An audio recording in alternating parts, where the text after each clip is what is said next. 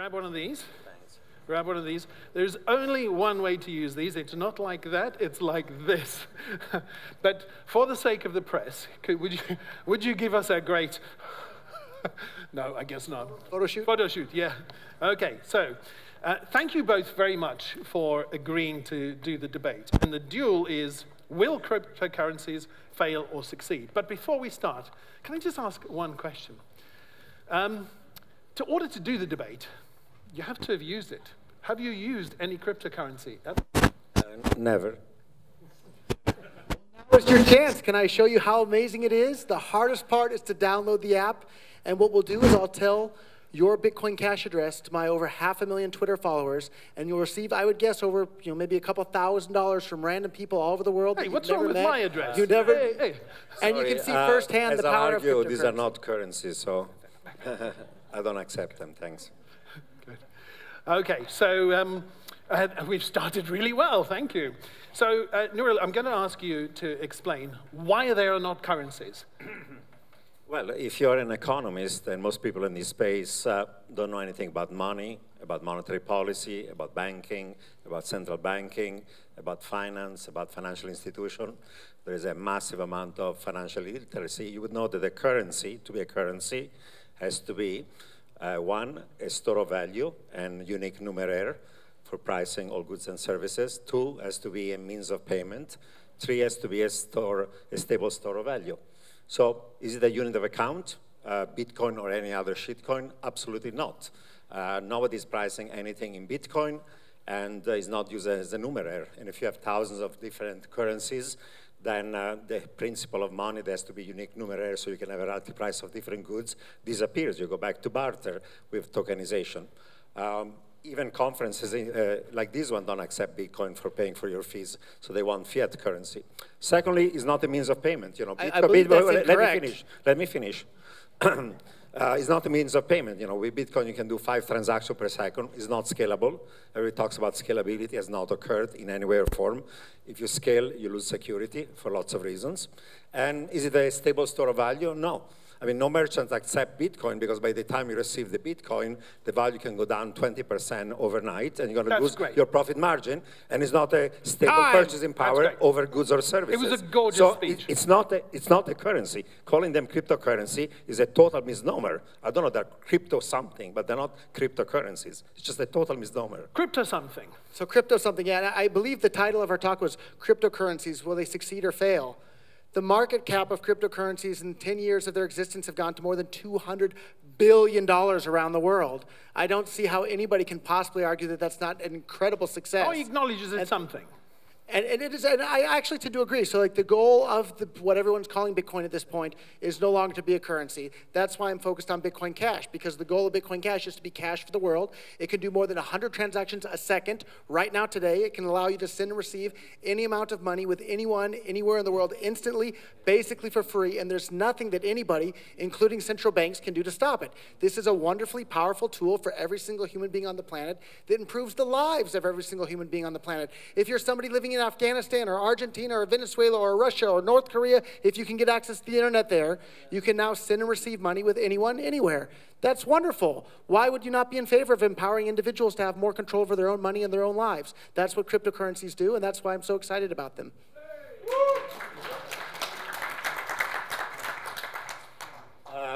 The value of all financial assets around the world is about 80 trillion, so 200 billion is 0.0 some percent. Secondly, typical cryptocurrencies, if you call it a currency, has lost most of its value. I mean, even Bitcoin with the rally this year is 60% below the peak. The other top 10 are 75% below the peak, and the other thousands of shitcoins are 95% below their peak. Your Bitcoin Cash is 95% below the peak, so that's what has happened to your Bitcoin Cash. It's collapsed in value in a matter of 12 months. So call it an asset that loses 95% of its value in 12 months. It's a joke. So your biggest objection is the volatility. It's not just the volatility. Volatility is one part of it. It's not a means of payment. With Bitcoin, you can do 5 transactions per second. With a Visa system, you can do 25,000 transactions per second. If you use Alipay or WeChat Pay, or you use Venmo or PayPal, or use, M-Pesa, there are billions of people today all over the world that are doing billions of transactions at a low cost with stuff that is digital money. Those things work and have nothing to do with Bitcoin. They have nothing to do with blockchain. They have nothing to do with crypto. The future of money is some combination of AI, big data, and IoT, like the future of all fintech. So these things are working, are succeeding, while all of you are talking about this stuff that nobody's using. It's just a fake thing. But I love that you take the money to come and talk here about this. You certainly made a good income from cryptocurrency. In fiat, I would never get a penny in Bitcoin. So I heard want my fiat dollars, absolutely. So it's dangerous. When someone brings out a banknote on this stage, it normally kicks off. What are you going to do with that? So I live in Japan a good chunk of the year. Here's a 10,000 yen Japanese note, right? So like that's around, I don't know, 90 US dollars, 75 pounds or something like that. Not all that long ago, one single yen, so this is 10,000 yen today, one single yen was 1 ounce of silver, right? So that means that this piece of paper in my hand that's today worth around $90 used to be worth, what's silver at the moment? $20 an ounce? So this used to be worth over $200,000. Not all that long ago. How is that a stable store of value?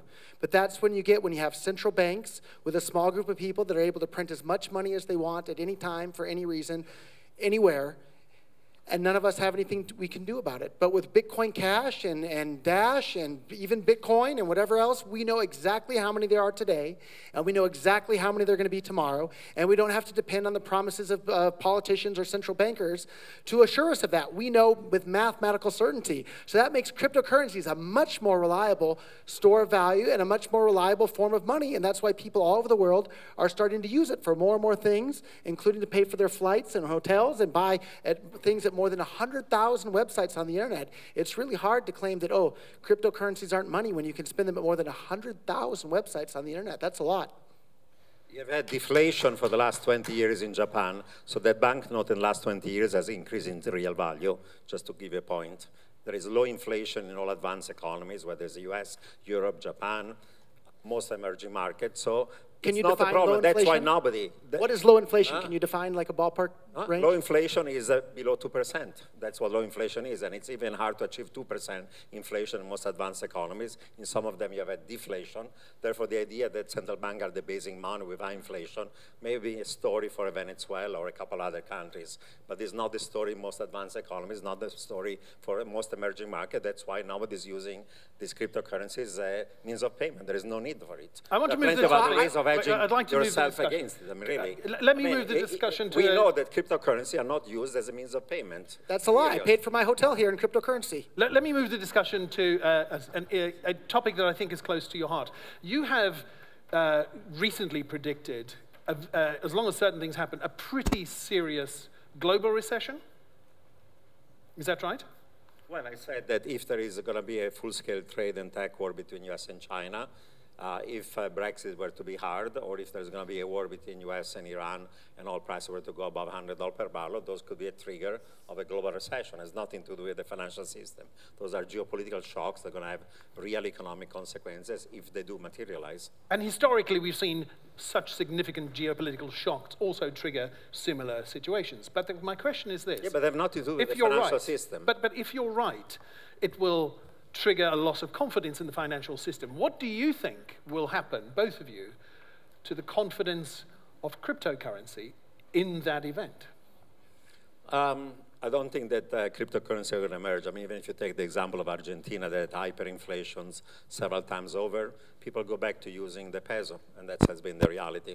There has been no shift away from using that. I mean, if they want to use an alternative currency, there was dollarization. They were using the US dollar in countries in which there is high inflation. I don't see any evidence that people are going to go and choose something. But we did see some. We saw adoption. You know, you take any cryptocurrencies, you bought it a year ago, the average one has lost 90% of its value, worse than any fiat currency, apart from the Venezuelan peso. Why would you want to use a cryptocurrency when you can lose 95% of your value? There's absolutely no reason. As you can see, we are being dressed as we speak. But Professor Nouriel, what we have seen, though, and I'm pretty sure I've seen this and I can definitely look at it, is that the use of cryptocurrencies massively soars whenever there's a recession, and particularly if there's a run on a bank. I mean, the Greek story is particularly interesting evidence of that. Don't you think? I don't see any evidence. I mean, since the peak of 2017, the use of cryptocurrency has collapsed, number of transactions have collapsed, number of users have collapsed. There is no wider adoption of these currencies anywhere around the world. Nice job of cherry picking your data. So if you look at from now to 2017, okay, maybe the price is down a little bit. Maybe the activity is a little bit less than it was. But look at it 4 years ago. Look at it from 6 years ago. Look at it from 10 years ago. It's amazing how many more people around the world are using it, how many more transactions there are on the network today, how much bigger the market cap is today. So I think that's a bit disingenuous of you to say, oh, look at from the all-time high ever to where we are today. Look at just even 1 year from before the all-time high. We're still much higher today. If you compare it to the internet, after the launch of the World Wide Web in 1990, by 2000, or actually by 2000, literally, 10 years later, you had 1 billion users. You had billions of web sites that everybody was using. There were hundreds of different types of killer apps. You had the web, you have email, you have all the other things going on. 10 years into the launch of Bitcoin, what you have, officially 50 million users. In practice, most of them are dead. They're not using it. Transaction value, since the peak, has collapsed. Number of people are using it has collapsed. There is no wider adoption. So after a decade, you have at best 20 million people using it, and you don't have a single killer app. What are the dApps? I'll tell you the killer app right now. The killer app is money. 75% of the dApps are what? CryptoKitties, casino games, and Ponzi games. And So the other 25% overlooked are the most important app, DAXes which that is nobody money. is using. Wait, So you 10 years into this thing, nobody's using anything. There's no killer app. There's no transaction. And it's a joke. So if you want to put your joke. head in the sand and close your eyes and pretend that none of this stuff exists, feel free to do that. But that only hurts you. It doesn't hurt the rest of the world that are being able to Nobody's benefit using it. from So what's this the killer technology. app, Roger? So It's the a killer joke. app is money, because cryptocurrencies allow anyone, anywhere in the world, to send and receive any amount of money with anyone, anywhere on the planet, instantly and basically for free. That is a killer app. Because they're non-compliant, and no government in the world can. Do you think it's a good thing or a bad thing that people have control over their own money and they can send money across borders? Is that good or bad? There are tons of people asking who are you personally. criminal, crooks, I'm asking you personally. terrorists, tax evaders. How about for you Also yourself traumatic personally? Is it a criminals. good thing that you have access to I this do ability? transaction across border. My bank goes through all the checking. I'm not a criminal. I'm not a tax evader. I'm not a crook. I feel like you're evading my question. When I Is it a good transaction thing money, that people are able to I'm send and against a receive world money? in which you can move money to shelters of any sort, tax evading or criminal activities or terrorists So there you without go. any control. The That's why boogeymen we have come those out, tax controls. evaders, child porn, terrorists. Oh my, we can't have personal responsibility over our own money and how we get to use it. So I think it's a difference of worldview. I think it's a great thing when each individual has complete control over their own money and they can send and receive it with anyone, anywhere in the world, regardless of where they're born or what color their passport is or what color they are. That's a great thing for all of humankind. As someone who claims to study economics, you would know that free trade makes everyone better off. And this enables more free trade. Well, maybe governments will be powerless to stop it, and that's why we're all so excited about this. Even Steve Mnuchin and Donald Trump were not exactly socialists, said we can't allow crypto to become the next Swiss bank account. We're going to have regulation on transferring money across borders. And maybe they'll be powerless to stop it. That's a legitimate goal of any government, and there's no government in the world that's going to allow you to transfer money without any control. That's end of the story. If you believe that you're going to be able to do so, you're delusional. Roger, can I ask a question, moving the topic to that particular issue?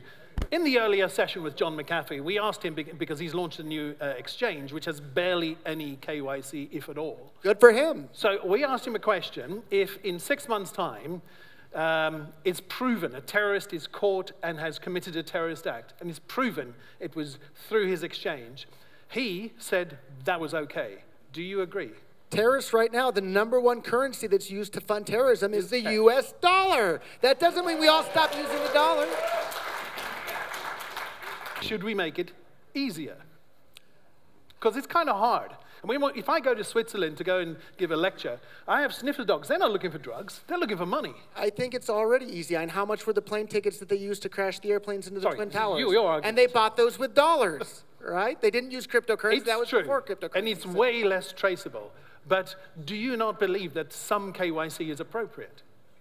I think you should only worry about people that are committing theft or fraud or doing something that actually hurts somebody. I think people anywhere in the world should be allowed to do anything that's peaceful. And for anybody that studied economics, anytime anybody buys or sells anything with anybody, both people are better off after the trade happens. Otherwise, the trade wouldn't take place. And if cryptocurrencies enable more people around the world to trade with more people, that's making the entire world a better place for everybody because it's enabling more free trade. And I hope that Nouriel would agree with that.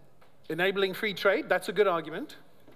There are totally legitimate reasons why countries impose capital controls for financial reasons, for tax evasion, to avoid criminality, terrorism, lots of illegal activities. That's why every country in the world is restricting the cross-border movement of capital unless there is proper KYC and MAL. I feel like you're much more worried about what's legal and illegal rather than what's right and wrong. The reality is that no government is going to allow what you want to do. End of the story. So are you more concerned with what's legal and illegal or what's right and wrong? Because I think it's absolutely right for people to be able to do whatever they want with their own money. Freedom is limited. Financial sector have prudential regulation, supervision of capital. There's a liquidity ratio, capital ratios. We regulate the banks for good reasons.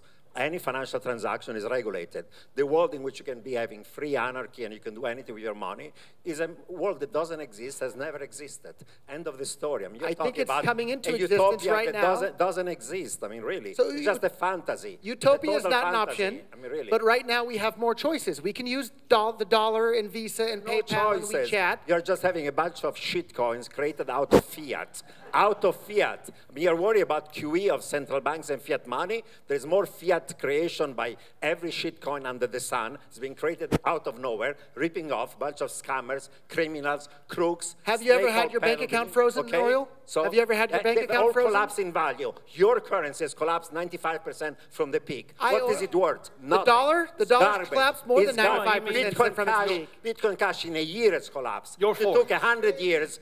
Took 100 years for the dollar to lose 95% of its real value. It took a year for your shit coin to collapse by 95%. Very good. It's Beautiful. worth nothing. So, go. Give me a chance. Give me a break. As an alleged academic, I'll remind you that name calling is not an argument. Right? So I think we can refrain from name calling. Although he does have the best pronunciation of shitcoin ever. You don't believe in government. You believed in the past that you could sell explosives on the internet and do freely so because it's freedom. But let him reply. Buying or selling firecrackers on the internet. Let him reply. Buying or selling firecrackers on the internet is not an argument as to whether or not cryptocurrencies are useful to the world. Ended up 10 months in jail. So you Let don't him believe reply. in government? Fine. No, let him reply, please. So, let him reply. I think that shows that he's losing the argument because he's attacking the person rather than the arguments here. So maybe I sold nuclear weapons on eBay and child porn and everything else, but that has no effect whatsoever as to whether or not cryptocurrencies are useful as a currency or useful to people around the world. They are not currencies. Nobody's using them. But his argument, thousands of them, they've totally lost their value. I mean, you're talking about a world doesn't exist. We're talking about a world that does exist with over 100,000 websites are accepting cryptocurrency as payment. They are not decentralized. You're talking about something. So let's talk about decentralization. Is the dollar decentralized? Do you have a central bank that gets to decide everything? I'm all in favor of a centralized financial system. Okay. I'm all and who gets to control that? Huh? Who gets to control that? Nobody. You have thousands. No, what do you mean nobody? There are thousands of financial institutions. There are dozens or hundreds of central banks. There are many currencies around the world. Talking about the financial system exists right now as being centralized is nonsense. And your decentralized financial system is not decentralized. You have centralization of mining. 80% of Bitcoin is controlled by So I'll remind you that you have centralization of exchanges. 99% of all transactions occur on centralized exchanges. You have the Federal Reserve controlling everything with the US dollar. It's decentralized as it gets. And you have an inequality coefficient in Bitcoin that's worse than North Korea. You talk about decentralization, it's totally centralized. I'm trying to help that inequality by giving you some, and you wouldn't even give it a try. There's nothing decentralized about cryptocurrency. And I'll remind you, centralized system. So if you'll give me a moment, about something that doesn't exist. Take a breath. If you'll give me a moment, decentralization is not the goal. Decentralization. Wait. We'll talk about decentralization. Well, I've been involved in this space pretty deeply, and I'll tell you, decentralization is not my goal. Decentralization is the tool that we use to enable censorship resistance for cryptocurrencies. And you need just enough decentralization so that you can't be censored within your transactions. And I don't know anybody that's having their cryptocurrency transactions censored, because you can literally use it to send and receive money with anyone right now today. And that's why websites all around the world are using it for payments. Right now today, you can book any hotel in the world with cryptocurrencies. You can buy just about anything you want. That's a real reason for real people that aren't terrorists and aren't selling firecrackers on eBay. Did you see the commercial? That was good. It was a great commercial, and that's one of the reasons why people can use it. His currency has lost that 95% of the value, like thousands of other shitcoins. So they're all essentially non-existent means of payment, non-existent store of value. They've lost totally their value in a matter of months. So billions of dollars in every single day terms are being is better transferred. because relative to the peak, Bitcoin has lost only 60% of its value. Great. Well, what's it Brilliant. up compared to its 60% beginning? below peak. It's up tens of thousands or hundreds of thousands of percent from its beginning. So to cherry pick any asset from its peak, it's down. Of course, every single asset in the world is down from its peak. Why would you look at it that way? Look at it what it's done over the last couple of years. The question over here, please. Pass the microphone over. Please say your name and the question. Noah, I'm from Decrypt Media. So just a bit earlier in this conversation, you said crypto has maybe 20 million to 50 million users, but then you just said crypto has no users. So that's a pretty big gap there. Can you explain that a bit more? How many users does crypto have? None or 20 million? And even 20 million, that's bigger than many countries around the world. 20 million in a world of 7 billion people who are doing financial transaction and buying, selling goods is nothing. If we want to speak about means of payment, as I said, fiat currencies are used by billions of people. If you want to have digital money, whether it's Alipay, whether it's WeChat Pay, whether it's Venmo, whether it's PayPal, whether it's M-Pesa, whether it's UPI-based system in India, billions of people today are using digital money by billions of people for billions of transactions a day. With Bitcoin or any other alternative, you do 5 transactions per second, and nobody's even doing those 5 transactions per second. There's a massive amount of spare capacity in any of these things because nobody's using them. And I agreed with the first half They are of what he not a had to means say. of payment. If people wanted to use them, they could use them. Why aren't they using them? Why? Yeah, that's a good question. So let's answer that, if I may. 99.99% of all transactions in the world are done without crypto. They have all the freedom of using it. Nobody's using it. Let him answer. 20 million is nothing. Let him answer. And 20 million, by the way, is artificial because 95% of all transactions that Maybe are I'm too pretended nice. to be are fake. Are fake and are all subject to some form of price manipulation. Please, there's spoofing, there's wash trading, there's manipulation, there's every scam under the sun.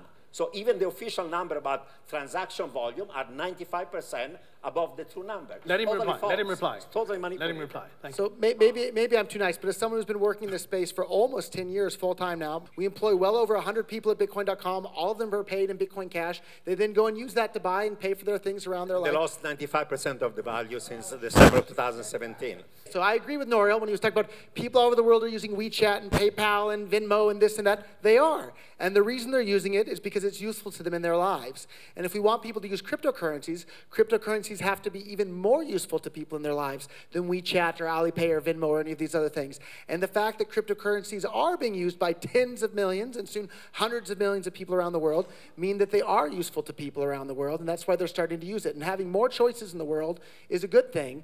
And if you don't like something, don't use it. If you don't like cryptocurrencies, don't use them, And but don't complain if other people want to invest 99% and of the use them. world doesn't give a shit about your shit coins and is not using them. That's a fact. Name People have calling the is freedom not to an use argument, it. Who's that's a using fact. it? Nobody is using it, okay? Next question. Hi there. My name is Kai. Nouriel, you mentioned something earlier about the fact that you said that there's nothing wrong with the financial system and that only a major event would actually bring around, a recession.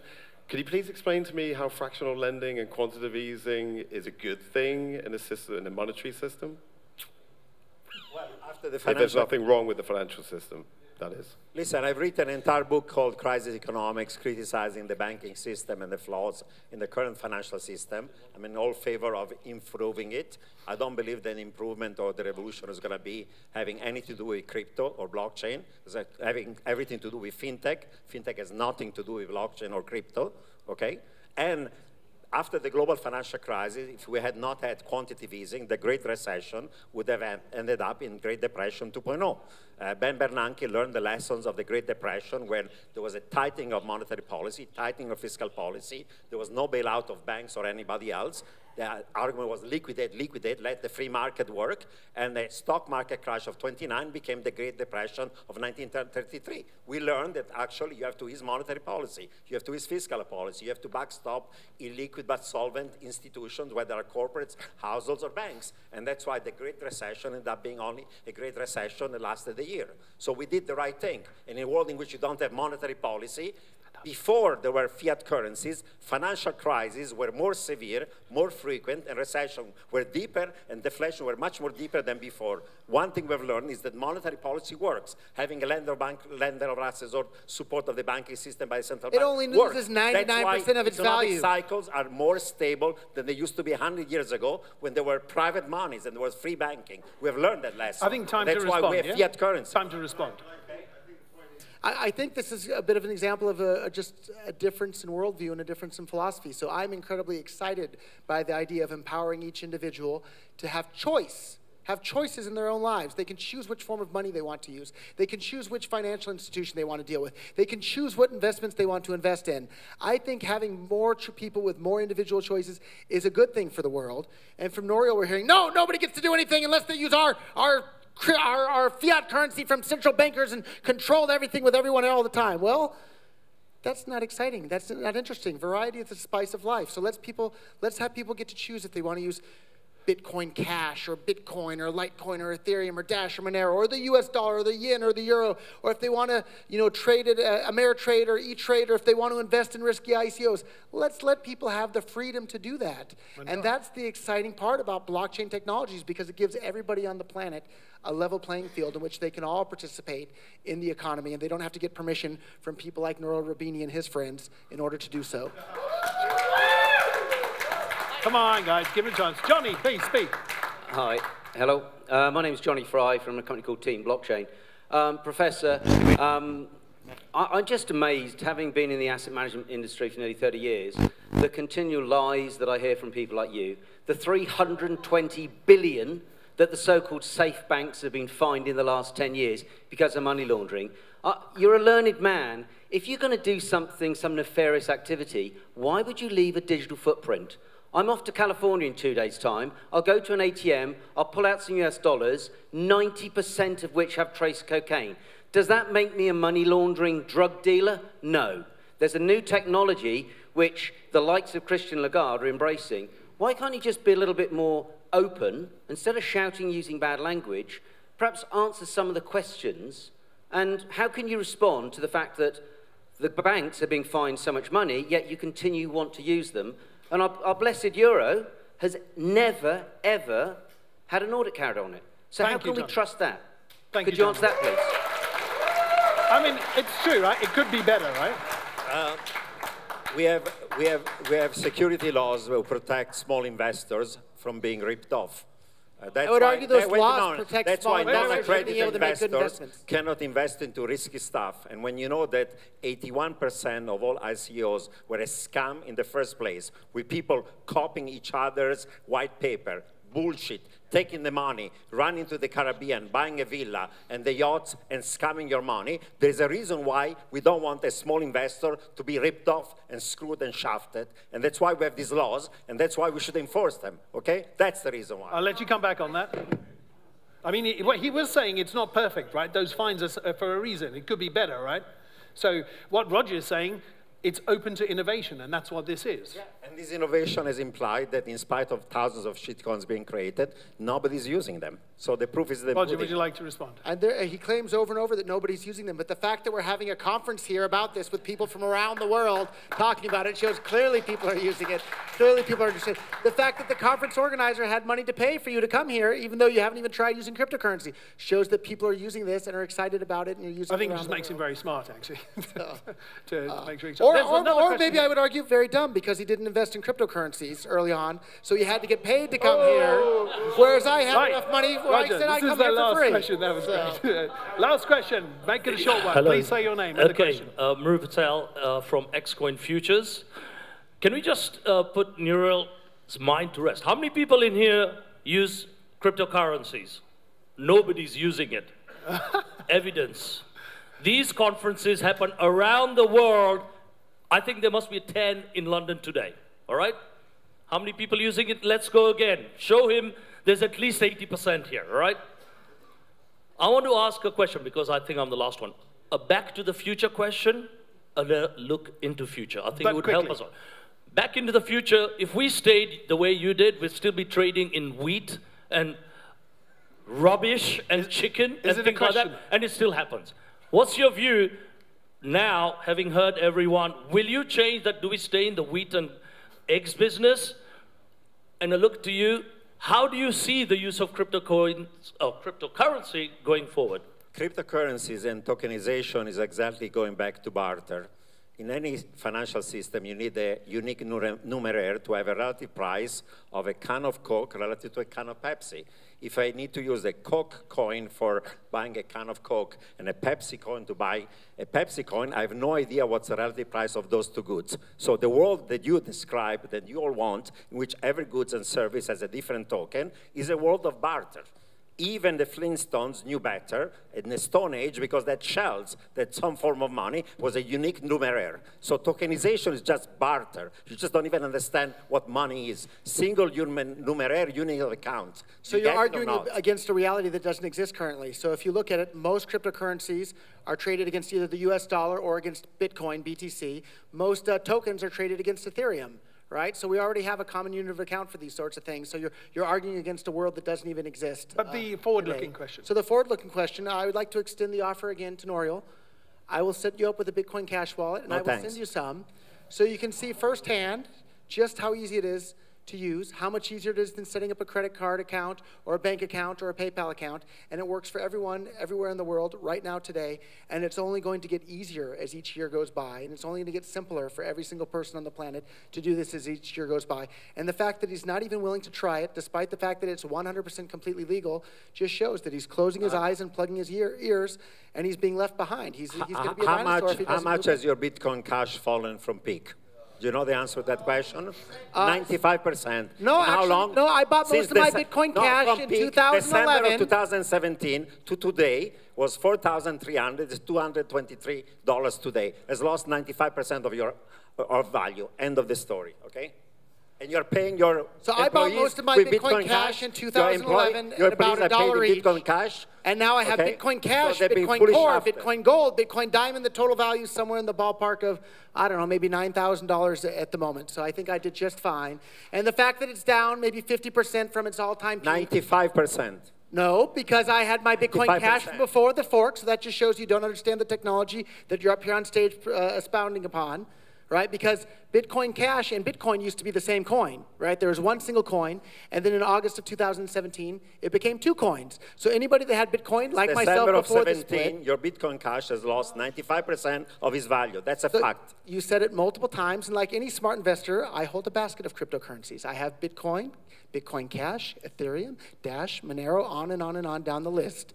Because smart investors 2,000 diversify. shitcoins, their average value from peak And the is average minus value is up 99%. thousands and thousands That's of a fact. percent. That's a and fact. that's a fact. And there were 81% scams in the first place. And the rest of them has failed. Those are Willful facts. ignorance. That's Those are correct. facts. Willful The times when you ignorance could up go here on around, stage. peddle a bull. Why are you scared to even try it? Raise money and Why escape. are you scared to Those try it? money I'm offering you those free money- money. Gentlemen, Those times are thank gone. you. I'm Why are you not- scared to I'm try? not being scammed Thank by you. anybody. I'm sorry. I'm offering you free money. And Why are you thank scared you. to try? Thank you. Why are you scared to try? Thank you. Anyhow, to all of you, please don't be scared to try. Don't be scared to tell your friends and family. Don't be scared to make the world a better place by using cryptocurrencies and Roger, building businesses enough with the commercial. and helping we the love world. you. Thank you. Thank you all. Thank you, everybody. Amazing.